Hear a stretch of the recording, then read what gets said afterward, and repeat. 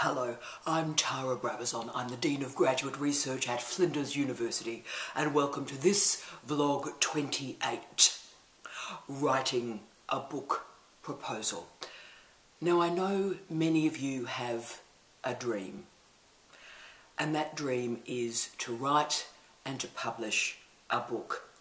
It is an oddity, I think, of doctoral education at the moment that we have the assumption that every single PhD student is a 23-year-old young man in the sciences, and a big hi to all the 23-year-old men in the sciences. You're fantastic.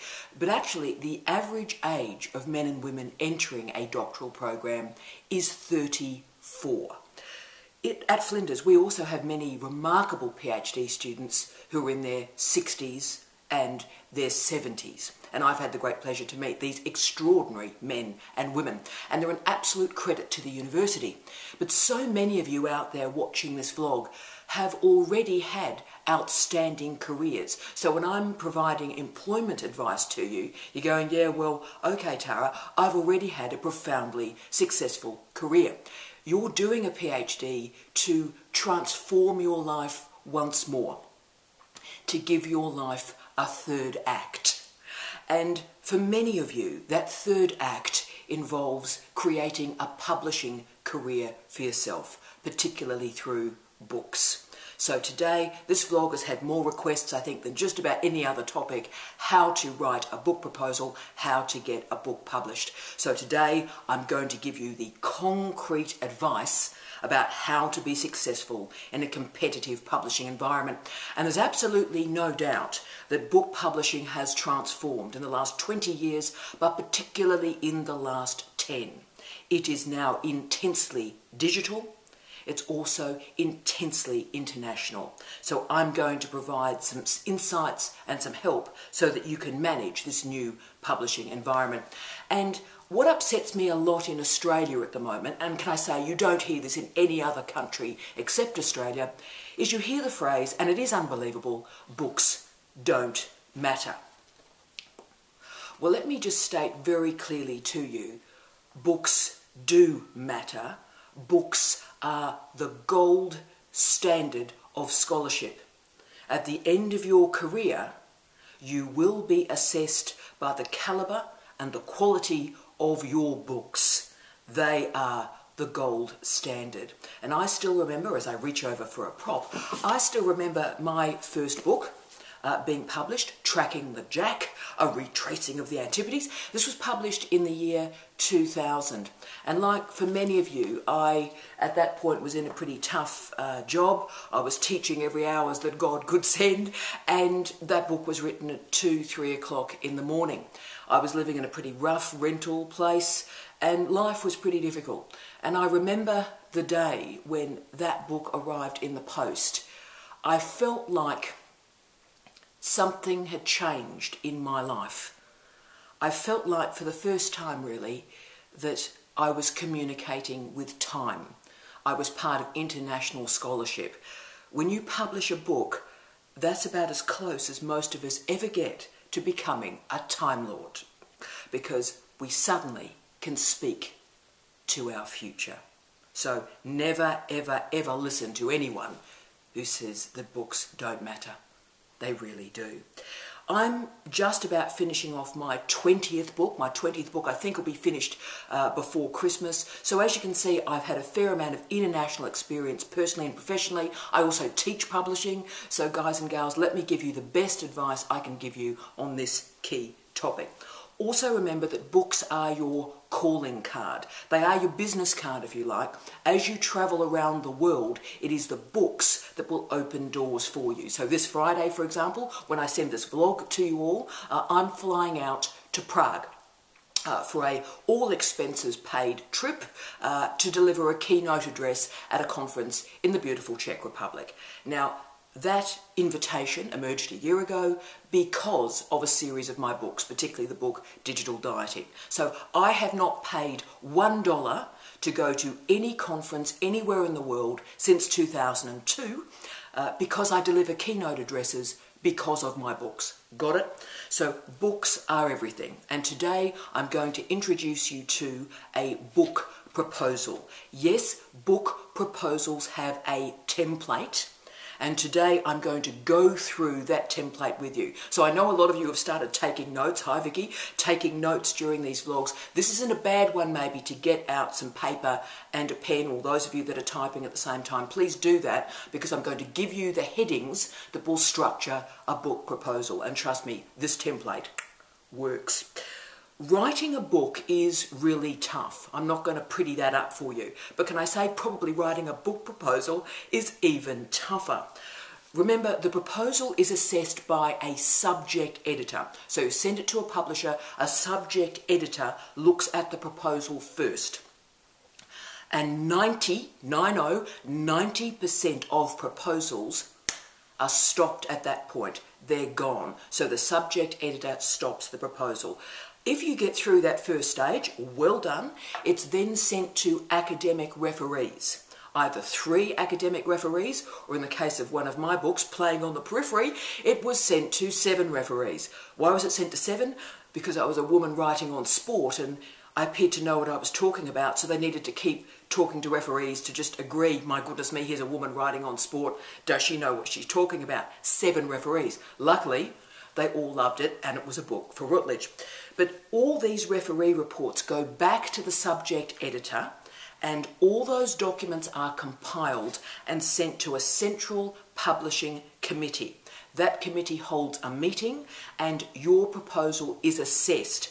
It's important to remember though that on that central publishing committee includes marketing representatives. So everything could be right. It could have passed the subject editor, referees love it, but if the marketing executive at a publishing company does not believe it will sell, then your proposal is gone at that point. It's very important that you remember that we are dealing here with commercial, capitalist publishing. You are competing with the world. So my job is to make you competitive in this intense environment. The most difficult 7 pages you will ever write is the book proposal. And remember, think about 7 pages, that's what we're talking about. Very intense, important writing, but also very, very short. In this case, keep the proposal tight. The subject editor is going to make a decision on your proposal within 2 minutes. So my job today is to make sure I can get you through that first hurdle, so you simply don't lose the game at that first stage. If it helps you, the book proposal is an advertisement for your work. It's also an advertisement for you. You are marketing yourself, so put the marketing hat on. So do all the obvious things though. If you're doing a paper submission, make sure it's good quality paper, make sure the font selection is correct, make sure there are absolutely no typographical errors, and there are multiple ways in which they can contact you. Increasingly though, in fact, almost all publishers now deal with the digital proposal. This poses new challenges. You've got to make sure it looks good on paper, but also looks good on a screen. So again, make sure the font selection is clear and precise. Use colour judiciously, but also well. And most importantly, I think, PDF that document. PDF the document, render the fonts stable. Because remember, this is moving internationally around publishing houses. Many countries have different font sets, so stabilise it through the PDF. Very important. I've dealt with a lot of publishers, and as I've dealt with more and more publishers, I've realised a singular truth. And that singular truth is publishers are in the business of risk management. They are continually attempting to mitigate and manage risk with each proposal. It is a ruthless business, publishing, and while we may curse the name of editors, how dare they treat our work with such disrespect, just remember they might be disrespecting our book, but if they make a mistake, it's their job. You often find that publishers, editors in publishing houses move through the industry very quickly. They very rarely stay in post for more than 2 years. So it's a very ruthless business. And if they make a mistake on a book, they take a book on and it loses money, often they pay for it with their career. Their aim is to reduce the risk of the book being a commercial failure. So what you have to do in the proposal is demonstrate how this book is going to sell for them. Help them manage risk. Having said that though, international publishing has transformed radically through digitisation. And what I mean now is there's a whole series of new ways in which books are published. Yes, there is the stuff that's made of paper and cardboard, but digital books, e-books, iBooks are a whole new big audience. And most importantly for academic books, we particularly see this through Elsevier and through Springer. Those guys and gals are selling book chapters. So there's all sorts of new ways in which publishers can make money, and yes, you can make money. So let's quickly talk through the proposal, the headings you need, and what you need to do to be successful. Firstly, and most importantly, your first title is obviously the title of the book. Now this is crucial. It's different from a PhD title, guys. A PhD title is often descriptive. A book title is sexy. It's innovative. It's a hook into the content. It's a way to sell that book. Very important. Just about every book I've published has had an incredibly sexy title. Ladies Who Lunge, Tracking the Jack, From Revolution to Revelation, Digital Hemlock, The University of Google, Digital Dieting. Those last two titles, The University of Google and Digital Dieting, have become cliches. When people use those phrases, I was the person who invented them, yeah? But they came from a book title, so make it evocative, expressive, and most significantly, make the title catchy. The title will often be enough to sell the book. Also now, we're structuring the proposal with clear headings. You've got to argue your case. If it helps you get the tone right on the proposal, this is a marketing document. Do not assume for one moment that international publishers are interested in you or they're interested in the calibre of scholarship. They're not. They're interested in making money. So convince them that you're going to make them money. And you do that firstly by a really evocative, powerful title. Now, the most important part of the proposal outside of the title is the rationale. The rationale. That is your next heading. So you need to explain to the publisher why this book is needed in the crowded publishing market. Why the hell do we need another book on this topic? You answer me that question and write that under the rationale. Also make this expressive writing rather than descriptive writing. You're making a case here. The next page has, and this is a heading, Table of Contents. Table of Contents. This is a standalone page where you present each of the chapter headings. Again, make it clear, make it punchy, make it evocative. This is not a PhD, so don't have methods literature review. Do not have those headings. Think of an expressive, catchy heading that we can use for a chapter title. Most of us buy a book on the basis of chapter titles, and publishers are no exception. So make sure, again, evocative titles on your contents page. Turn the page over. What you then do is present what is in each of the chapters. This is often called chapter synopsis. That's your heading. And then you list those chapter headings and you put three sentences under each of those headings and explain to the publisher what you're going to do in those chapters. Right, very important page. Over we go. The next heading is word length. Word length. Under no circumstances state it's going to be above 70,000 words. 70,000 words is often the absolute maximum for a book. Most are about 60,000 words. Next heading, delivery date. Now state the delivery date. Don't spin it. Don't spruik it. If they present you with a contract, there are legal consequences if you do not deliver a book by that due date. So work out when you believe you can deliver the book. The book may already be written and you send it with the proposal. That's another issue. But if you're working out how long it will take, please feel free to contact me and we'll talk through perhaps where the PhD is at or where your book is at and how long it will take to get you from there to a finished monograph. Next heading, illustrations. Now this is an important tip for punters. Most first authors, for some reason, of non-fiction think the more illustrations, the more likely they are to be successful. When publishers see illustrations, they see this book is going to cost me money, right? So this is important because they've got to pay copyright, it's very expensive for publishing and so forth. So be very clear about the illustrations you will use.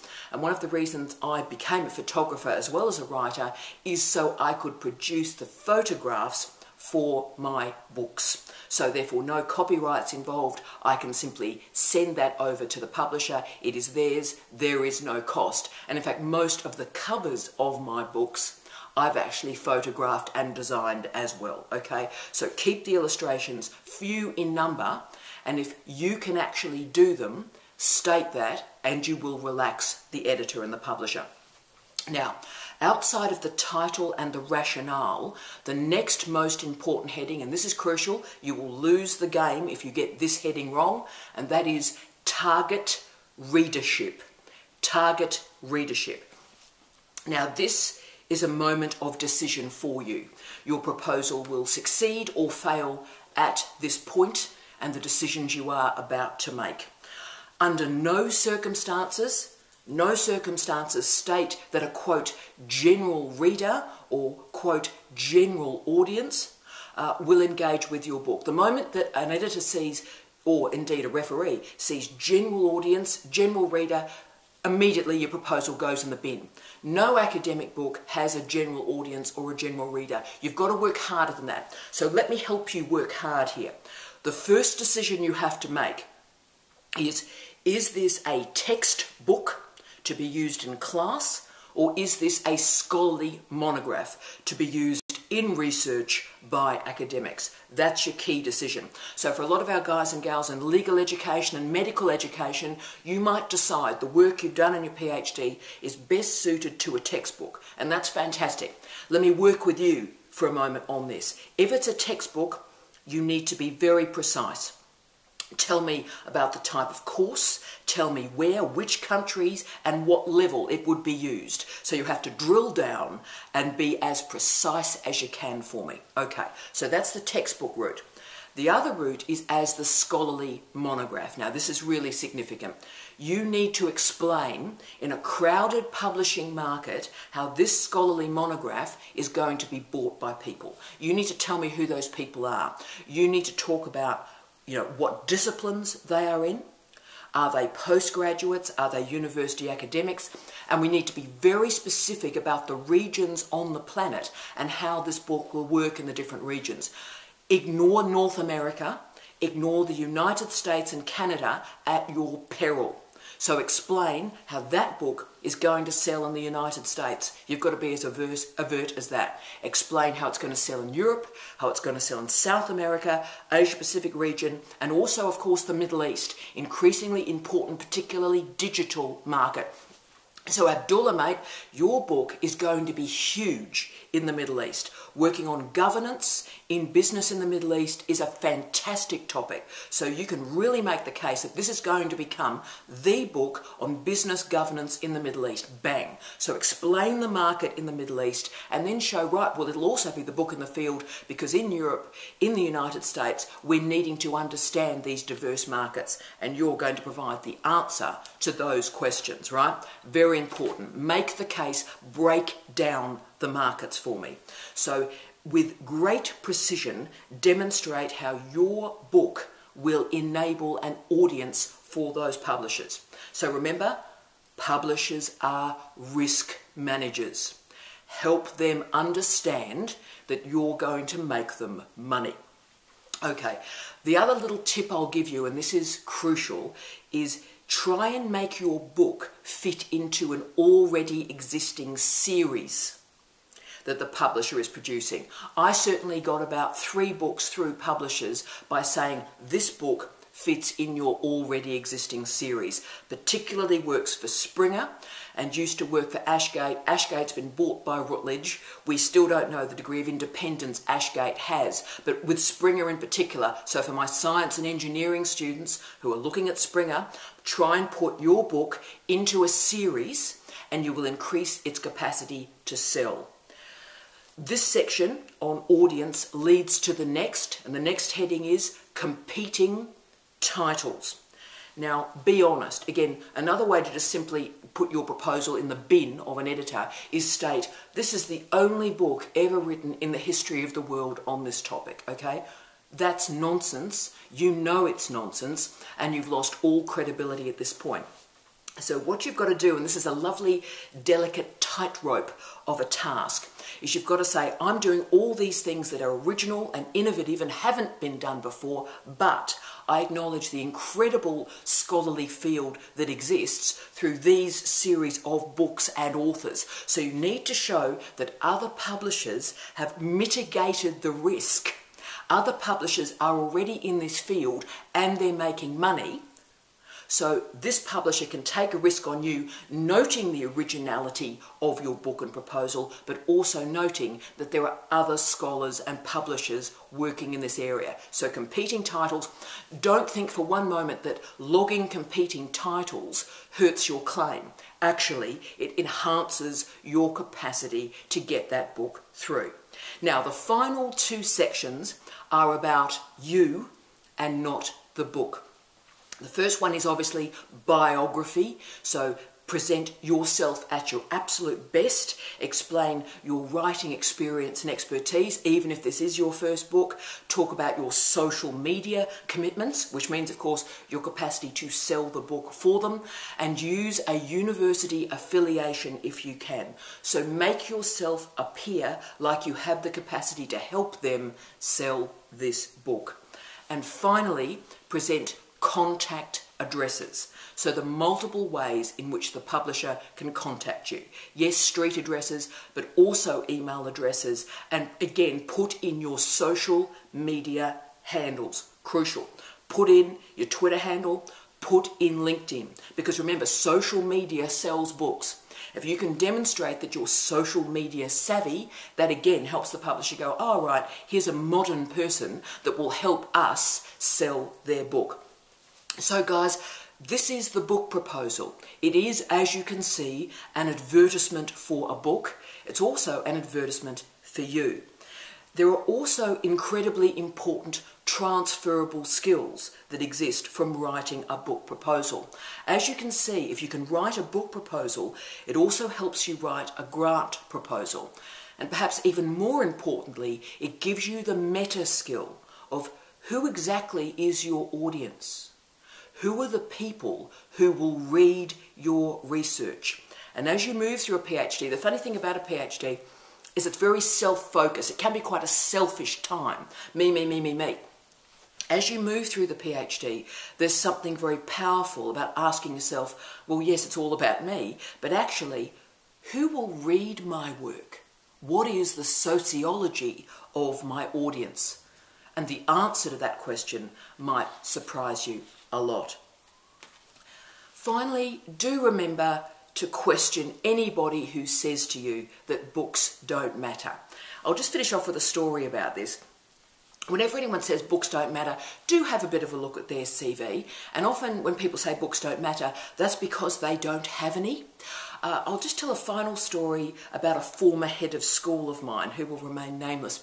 A former head of school was running a research meeting in the school, and lots of people were talking and offering commentary, and he banged his fist on the table, bang, like this, and he said, I'm sick of all this chatter about research, about people who don't know what they're talking about. From this point on in this school, we're imposing a 10, 20, 100 rule. 10, 20, 100 rule. And then there was like this pause, like we're all meant to know what the 10, 20, 100 rule was. So he paused for about 20 seconds. He looked at us all like we were idiots. And then he said, 10, 20, 100. No one speaks on research in this school unless you have published 10 books, completed 20 PhD students, and published 100 refereed articles. 10, 20, 100. So from that day and since that day, and of course I now am double that, so 20, 40, 200. I'm now double that. Steve Redhead, my beautiful husband, is also double that. So it's about credibility. It's about putting one foot in front of the other and saying, I'm talking about research in an intellectually generous way because I've got my results on the board. And that's the nature of research, guys. No one can ever take those books off you. No one can take that PhD off you. No one can take PhD completions off you. And no one can take those refereed articles off you. If you publish, you are a Time Lord. You speak to the future. As always, I wish you love, light, and peace. Tea out.